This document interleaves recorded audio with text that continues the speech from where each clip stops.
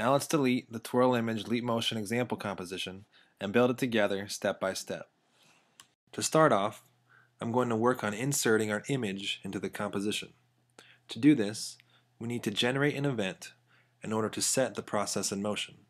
So I'm going to go to the node library and type in start. And we'll drag fire on start under the canvas. Now, when we start the composition, fire on start will send an event outward from its started port, which will tell the other nodes that it's linked to that it's time to perform their function. Next, we'll retrieve an image. I'll go to the node library and type in image. Now all the nodes immediately relative to dealing with images appear in the node library. The first thing we need to do is get a specific image into our composition. In the future, we'll be able to just drag and drop an image onto the canvas to create the proper node, but Vuo is still in early beta and we have to create it ourselves. I'll scroll down and here we see Get Image. I'll click on it to read our tooltip, which says loads or downloads an image from a URL. Great. I'll drag and drop Get Image onto the canvas. Now I'm going to link a cable from the started port fire on start, which fires our event, to the refresh port of Get Image. When Get Image receives the event, it will track down an image from a URL that's pasted in here, and output the image plus the original event from fire on start here. So let's get a URL for our image. Vuo utilizes relative file paths, so when my composition is saved to a folder, in this case it's saved to the desktop, I can reference other files in that folder by their file names. So all we need to do is copy the file name here, then paste it into our image URL port. It's important to note that we're only sending one event through the Get Image node, because that's all it takes. Upon starting the composition, fire on start will send one event to Get Image, and it will retrieve the image and hold on to it as long as the composition is running. If we were to send a stream of events through Get Image, it would retrieve the same image over and over again, and make our composition significantly less efficient. Now that we have our image on the canvas, the next thing we want to do is run it through a twirl effect.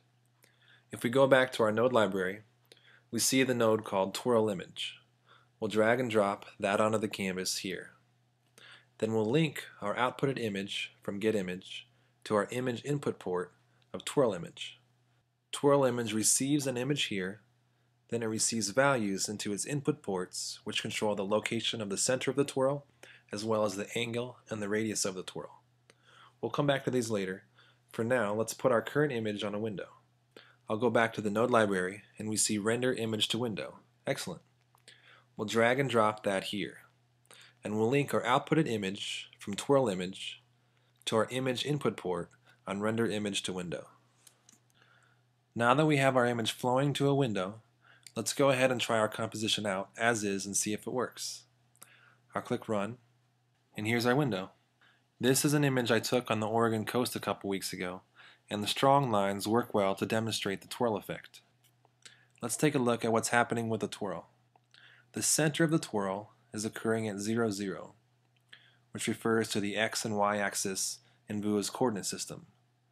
Vuo's coordinate system is set up so that no matter how the window is shaped, that for the x-axis, the center equals 0, and the right edge equals the value of 1, and the left edge equals the value of -1. The y-axis is set up similarly, with 0 being the center, except it automatically adjusts the y values in order to maintain proportion with the x-axis. So the center of our twirl is the absolute center of the window. Next we have the angle. The twirl effect is capable of implementing a full twirl of 360 degrees, and this one is currently set to 135. Lastly, we have the radius. Using the same distance of measurement as dictated by the x-axis, with the distance between the origin and one side being one total unit, the radius of our twirl is currently set at a value of 0.5 total units. Now let's work on having the Leap Motion device control the inputs of Twirl Image. The first node I'm going to put on the canvas is Fire on Display Refreshed. I'm choosing this node because we'll be manipulating our image in real time, and, as the tooltip explains, this node will fire an event the moment the window is ready to begin to receive a new frame, which will be the optimal flow rate for our composition. Next, I'm going to choose Receive Leap Frame. This node is responsible for receiving each frame of data from the Leap Motion device. As we said earlier, it puts out about a few hundred frames per second, and my hardware can only handle about 60 frames per second, so the next node I'll put on the canvas is Hold Value. You'll notice there's multiple options for the Hold Value node. This is also because Vuo is an early beta, and they'll soon be consolidated into one node. Until then, I'll choose the one that says Leap Frame at the end. Hold value can be used in different ways, and in this context it'll work perfectly to regulate our flow of events. I'll utilize the output of events from FireOnDisplay Refresh and connect it to the refresh port of Hold Value. Then I'll take the output of frames from Receive Leap Frame and connect it to the new value port of Hold Value. Now, the information that flows out of Receive Leap Frame will hit the new value port and stop and be held. These curved bars on the backside of the input ports symbolize event walls, which stop the flow of events and information. When Hold Value receives an event in its refresh port here, it takes a look at its two input ports. If an event has never entered new value, it will pass along the information present at initial value, which in our case would be nothing. But if an event has ever entered the new value port, it will always pass the most recently inputted information found there through its held value output port. So in our case, every time a new frame is ready to begin to be rendered, Hold Value will output the most recent frame of data from Receive Leap Frame. Cool.